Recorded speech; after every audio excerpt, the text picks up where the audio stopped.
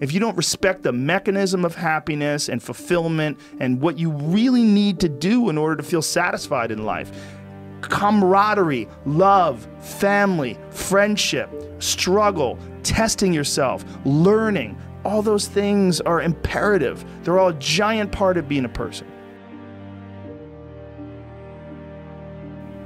Well, what's fascinating to me is that you're saying that they're so happy. Because if you get a I mean, how many people were in this monastery? 8. And they're all male? Yes. 8 men. If you get 8 random men in their, you know, what's the youngest age of the guys? 35. 35 up to 70 is. You get 8 random 35 to 70s and ask how many of them are happy, actually truly happy. Maybe 2, right? How many people do you think are happy? Well, they just did a study. There's a famous Harris study on happiness in this country. I think 67% of people are unhappy.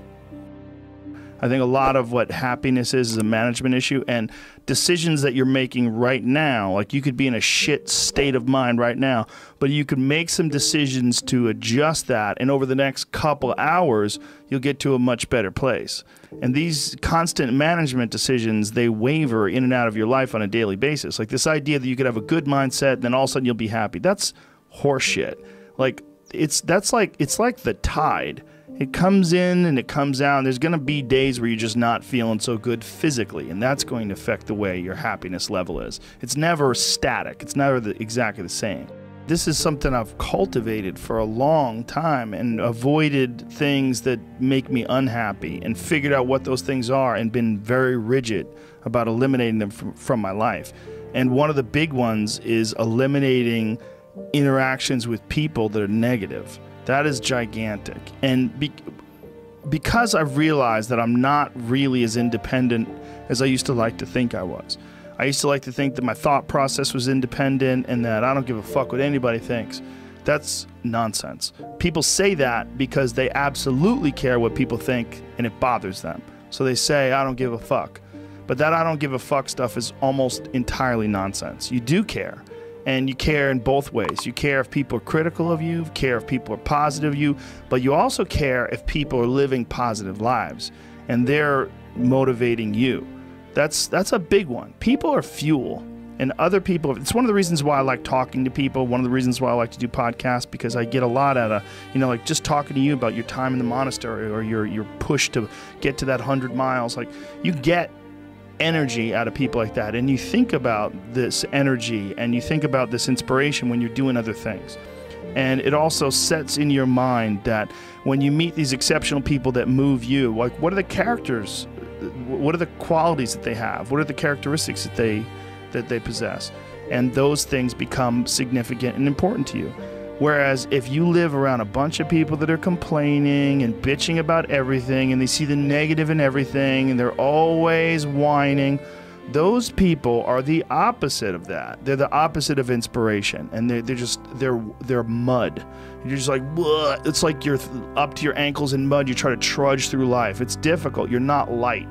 It's not pushing you. There's not a wind at your back. The wind's in your face, and it's rough, you know. And over time, I've learned that these people, you're not going to fix them. I used to want to fix them when I was young. I used to want to go, hey man, I see what you're doing. Like, dude, don't do that anymore. Listen, just do this and stop doing that and start doing this. And if you just work towards this, you could be successful. And then a week later, the guy's doing the same shit. You're like, okay, right. I'm wasting a significant amount of my energy on someone who doesn't want to waste any of their energy on themselves.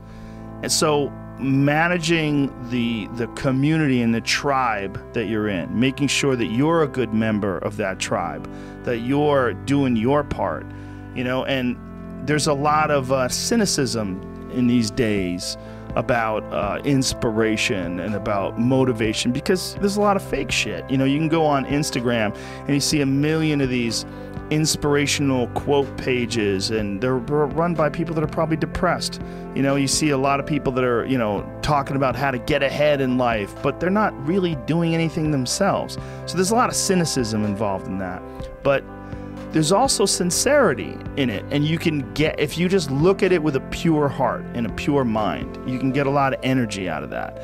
And when you're around happy, inspirational people that are successful, it makes you feel better and you get inspired. And if you act on that inspiration, your life will be more fulfilled. And it's not just inspirational in terms of financial success, but in terms of doing difficult things, whether it's running 100 miles, it doesn't pay you a goddamn thing other than the wealth of the knowledge that you can push yourself to such an extreme, or anything else, whether it's someone who becomes really good at playing chess or someone who's really good at martial arts or whatever it is. There's a great feeling in these overcoming these difficult things, because life is never this just constant state of I'm at a 9 all day, and when I'm with my wife I hit 10, yay, and I stay like that. That's not real. What's real is like you saying that you went to this monastery and felt all this angst about meditating and being alone and not having your phone and not having the input, but then when it comes out of it, then you have this reward. So you push through this, and you had these uncomfortable feelings, and you came out of those uncomfortable feelings with this newfound appreciation for time and this respect for your own existence in your own space and carving out 3 hours for yourself a day. That's where it all comes from. It all comes from life lessons, and the lessons are learned through struggle. And I think that there's a lot of people out there that think somehow or another you're going to get to some place where you're living in silk sheets and you're getting your toes done while someone's dropping grapes into your mouth. I don't want that. I've never wanted that. That guy's not going to be happy. He's going to be bored. An hour into the grapes, you're going to get those fucking grapes away from me. Stop painting my toes. What am I doing in this bed? I got to do something. I'm not stimulated. The human organism, the animal that we are, needs constant stimulation because it evolved trying to find food and escape enemies, and find shelter, escape nature, escape the elements, try to survive. And this is the great joy that you have in taking care of your children, that you can protect your children from the elements and the enemies and feed them. And it's also the great sadness that you see in losers. When I see a loser, I see some guy who's 43 years old, lives in his parents' basement, and he fucking hates the world. I'm like, that was a baby. Man, this is a baby that somebody just gave shitty nutrients to, whether it's nutrients in the forms of food or in the form of thoughts and ideas and examples. And this kid developed these horrible, self-defeating patterns of behavior that have led them to this point where they're this middle-aged person with no future and no idea of how to get out of this rut, and probably never will escape it, and might just wind up sucking on a gun. You know, I mean, this is the world that we live in today. And I think part of that world is because we have been fed this line of horseshit that you're supposed to seek comfort. And I don't think you are. I think you're supposed to seek lessons, and you're supposed to seek difficult tasks and accomplishments. And through those things, and through doing things that are hard to do, even if it's just a fucking 90-minute hot yoga class. I do a 90-minute yoga class, man. Those last 20 minutes, I do not want to be there, man. And I definitely don't want to give 100%. And I can cheat. I can kind of half-ass it. I can, but if I don't, and I get through it, when that time is up and the lady says namaste and everybody gets up, I'm like, fuck, man, I made it. You know, I lost 15 pounds. My fucking yoga mat is drenched to the point where I could literally wring it out and fill a jug up with water. But through that struggle, I will now have a better day, and I better fucking do it again tomorrow or do something else. Because if I just think, well, tomorrow I'm just going to coast and eat Twinkies and watch TV.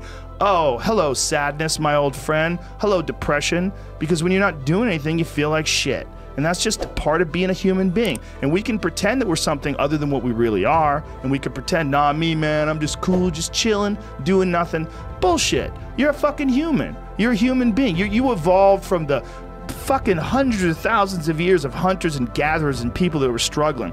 Those human reward systems are carved deeply into your DNA. And if you don't respect that, if you don't respect the mechanism of happiness and fulfillment and what you really need to do in order to feel satisfied in life, camaraderie, love, family, friendship, struggle, testing yourself, learning, all those things are imperative. They're all a giant part of being a person.